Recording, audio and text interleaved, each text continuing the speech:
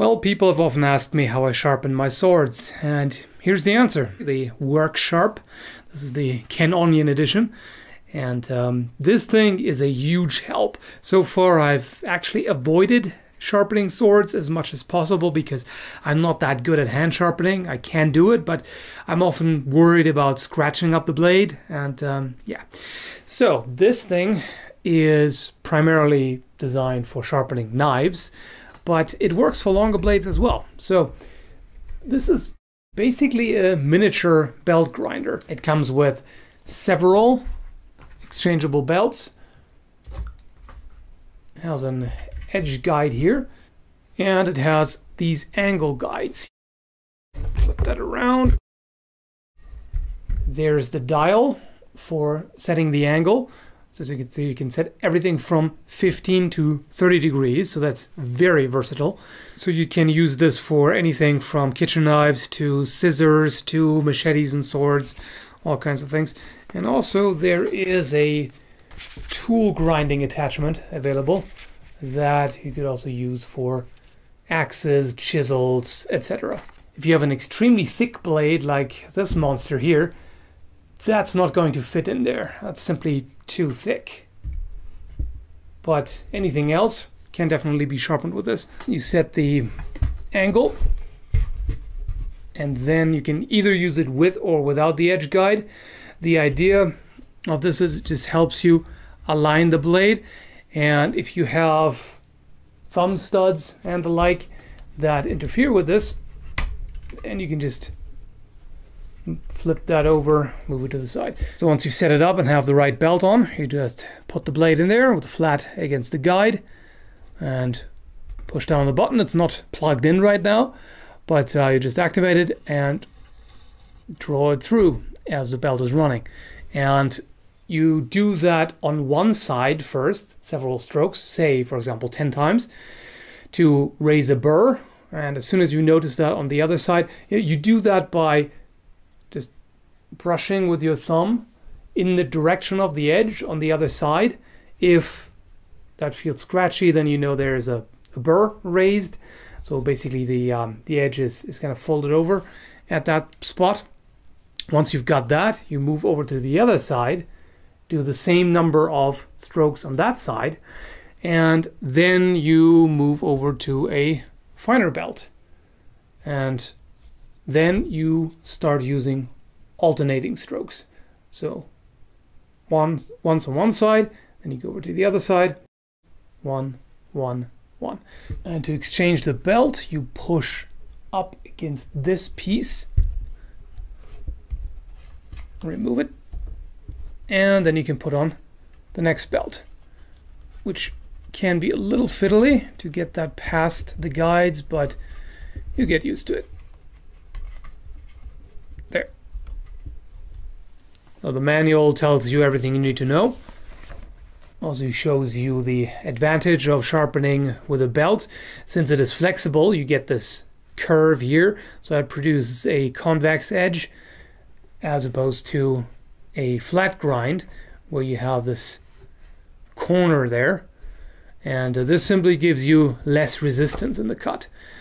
You can discuss different edge grinds for hours, and different people have different opinions and preferences. The thing is, if you're highly skilled at hand honing, you can produce a superior edge compared to this. However, that would require a very high level of skill and experience. And of course also you get better at this as well.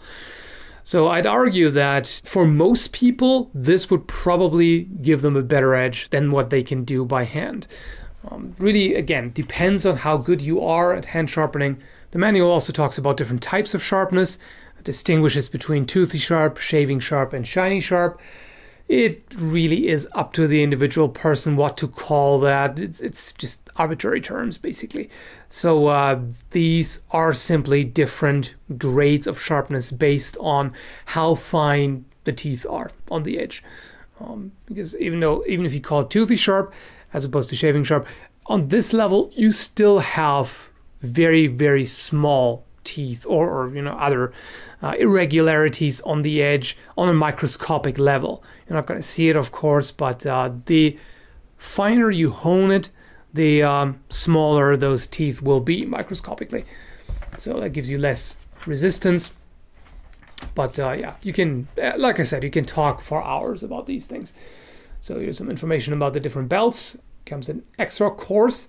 This is really just for repair, or if you have a very, very dull edge. If it has any kind of significant damage, chips or anything like that, you would use that. Otherwise, you would start with the coarse, the X65. That's just to raise a burr, and then finely grind it with the X22. That's a medium. And yeah, if you want the quote-unquote toothy sharp edge, you can stop there, or you can go over to the X4. And the extra fine is really just for stropping. Also gives you a chart here with recommendations for what angle to use for what kind of blade. Okay, so the thing looks pretty small, and you may wonder, can you really sharpen a large blade with this? And well, I'm just going to show you. Okay, so here I've got a sword that is quite dull. There's nothing to paper, and in fact it's dull enough for me to do this without any worry. So you can see, very dull. So for a sword, especially a gladius, I don't need a shaving sharp edge. A toothy edge will do just fine. So for that I'll have to start out with the coarse X65 grid and then finish off with the medium X22. And for this I'm leaving the edge guide on, even though that means that I'm not going to get the entire length sharpened. So there's going to be about a finger width maybe at the bottom that won't be sharpened, but I'm not worried about that. I'm not going to cut with the edge that far down next to the guard anyway, so who cares, right? Okay, speed should be about medium.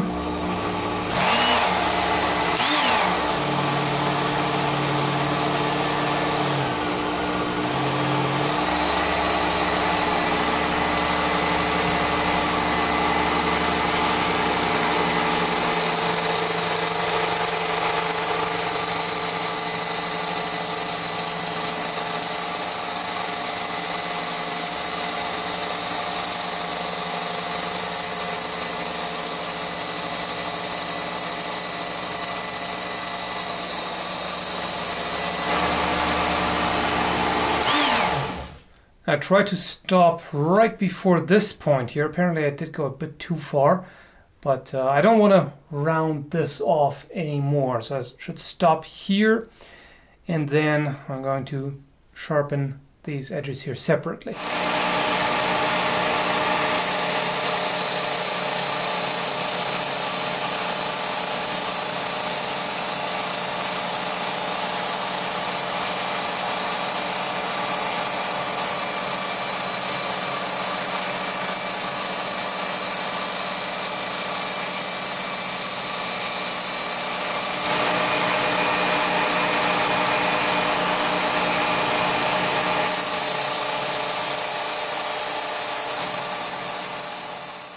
Okay, that was 10 strokes on either side, and now I just need to clean it up with a finer belt. It should already cut. Yep, so that's already quite an improvement. So now, of course, there's still a burr, and I need to use alternating strokes, one on each side.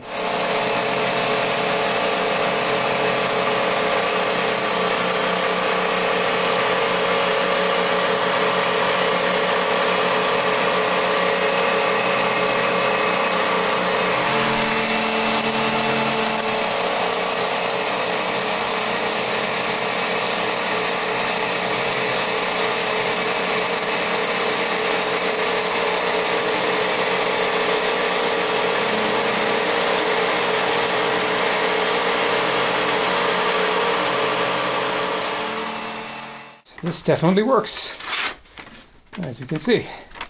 So a very easy way to go from so dull you can brush it against your skin and it doesn't do anything, to paper cutting sharp. And it also cuts the thinner type of paper just fine, which is pretty good. So like I said, someone who is exceptionally good at hand sharpening might not be impressed by this, or maybe they would, I don't know. But even if you are pretty good at hand sharpening, this saves you a lot of time. I mean, the time it takes to sharpen an entire sword blade with stones or sandpaper or whatever you prefer to use is significantly longer than the time it takes to do it with this. I didn't use a stopwatch or anything, but I think it took me about 15 minutes, 10 or 15 in that range to get the blade sharpened. That is pretty damn quick, and it produces a pretty good edge. So far, I'm very happy with this thing. It was sent to me as a review sample, just so you know, but as always, I'm not going to let that influence my opinion.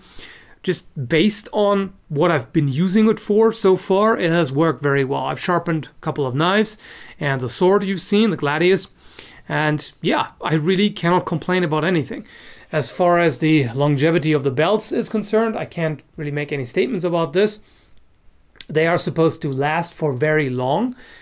As soon as one of those gives out, I'll let you know. But supposedly you can sharpen up to about 200 knives with this, and yeah, this I can imagine that would be the case. But replacing them is really not very expensive, and belt grinders of various kinds are very popular with knife makers for a reason. This is really a neat thing to have, and it's definitely well worth the price in my opinion. So as always, I'm going to post links in the video description to where you can find these. And, well, now you know how I sharpen my swords. I hope you found this helpful, and thanks for watching.